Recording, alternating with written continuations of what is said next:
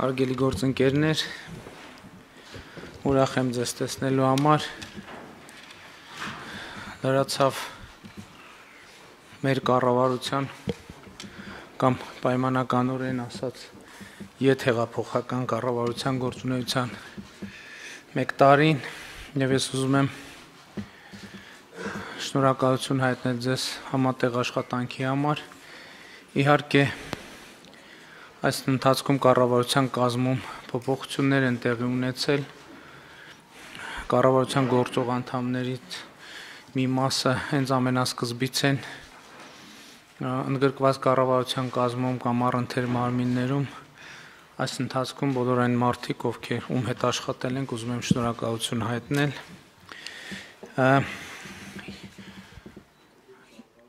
Ծափարենք, այո։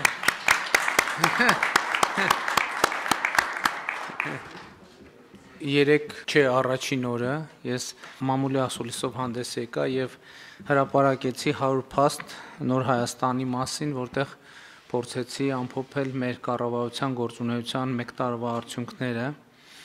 եւ ես կարող եմ ասել, որ այդ փաստաթուղթը շատ կարեւորում եմ եւ որովհետեւ դա շատ կոնկրետ ցույց է տալիս, թե ինչ ենք արել այս մեկ տարվա ընթացքում մենք, բայց ուզում եմ նաեւ ընդգծել, որ ըստ էության դրանով հաշվետվողականության նոր նշաձող է սահմանվել իմ կարծիքով եւ մենք պետք է հաշվետվողականության հենց այսպիսի ձևաչափ կիրառենք եւ որդեգրենք եւ ես ուզում եմ մեզ համար որպես խնդիր ձևակերպել, որ մենք իմ տարեվերջյան ասուլիսում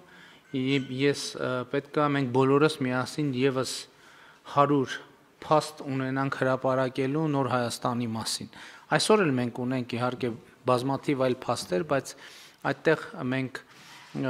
որոշեցինք ներառել այն փաստերը, որոնք շատ կոնկրետ են, հասցեական են Հայաստանի կյանքում, մարդկանց կյանքում, տնտեսական իրավիճակում, ապագայի նկատմամբ մեր ունեցած վստահության առումով շատ կոնկրետ բան են փոխել։ Եվ ես ուզում եմ արձանագրել, որ ակնկալում եմ, որ բոլոր նախարարները, կառավարության բոլոր անդամները, առընթեր մարմինների բոլոր անդամները հենց այս չափանիշով պետք է աշխատեն։ Այսինքն մենք պետք է շատ կոնկրետ ժամանակ առ ժամանակ անդրադարձ ունենանք մեր կատարած աշխատանքի արդյունքում արձանագրված այն փաստերին, որոնք Հայաստանի Հանրապետության կյանքում կոնկրետ բան են փոխում, եւ ես հույս ունեմ, որ մենք ոչ թե հույս ունեմ,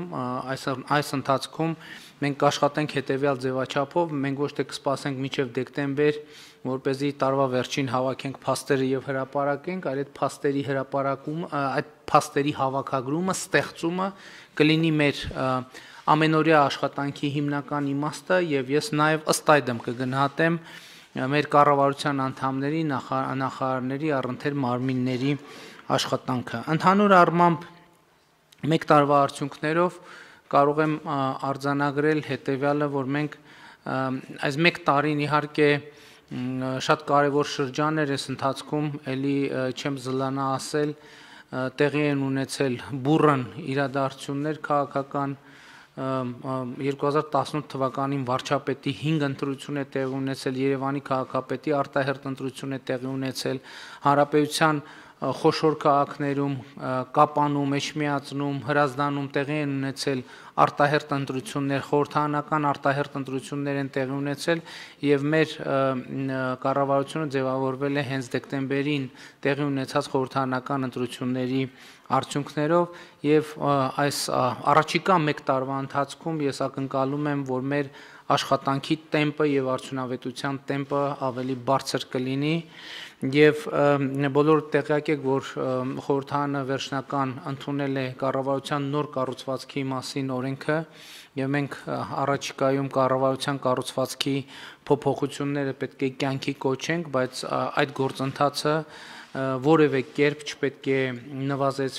նվազեցնի մեր աշխատանքի տեմպը, այսինքն առօրյա աշխատանքի մեջ որևէ բան չպետք է փոխվի, այլ ընդհակառակը այս առիթը օգտագործելով մենք պետք է առավել արդյունավետ դարձնենք մեր գործունեությունը առաջիկայում մեր ամենակարևոր խնդիրը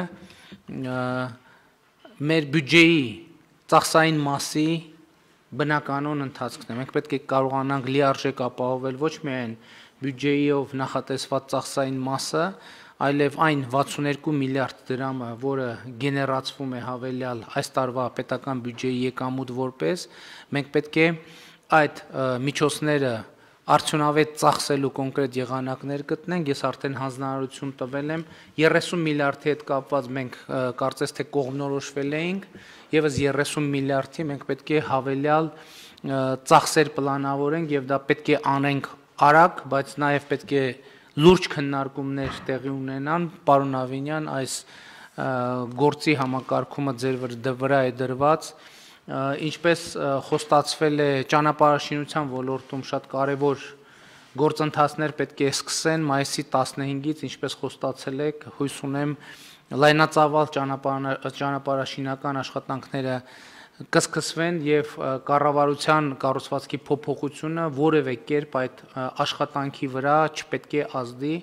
եւ մենք պետք է պայմանավորվենք, որ այն պատմությունը, որ մենք ունեցել ենք ոսկեպար նոյեմբերյանի հատվածում, մենք այս տարի այդ պատմությունը չպետք է ունենանք։ Ես նույնիսկ մտածում եմ, որ մենք պետք է հիմա մտածենք օրենսդրական փոփոխություններ անելու վրա, որ եթե որևէ մեկը իր պայմանագրային պարտավորությունները դիտավորյալ կերպով չի կատարում, իսկ դա ակնհայտ է, թե որևէ մեկը անորակ ճանապարհ է կառուցում, ինքը գիտի, որ անորակ ճանապարհ է կառուցում եւ պետք է մտածել, թե այստեղ պետությունը իր շահերը պաշտպանելու ինչ հավելյալ մեխանիզմներ կարող է ունենալ, ընդհանուր քրեական պատասխանատվություն նախատեսելը, որովհետեւ մենք չենք կարող այդպիսի ճոխություն թույլ տալ, որպեսզի նույն գործը մի քանի անգամ անենք, ինչքան էլ զուտ գնային առումով մենք գումարները չենք վճարում, եթե անորակ է կատարվել աշխատանքը։ Այսքանը որպես նախաբան եւ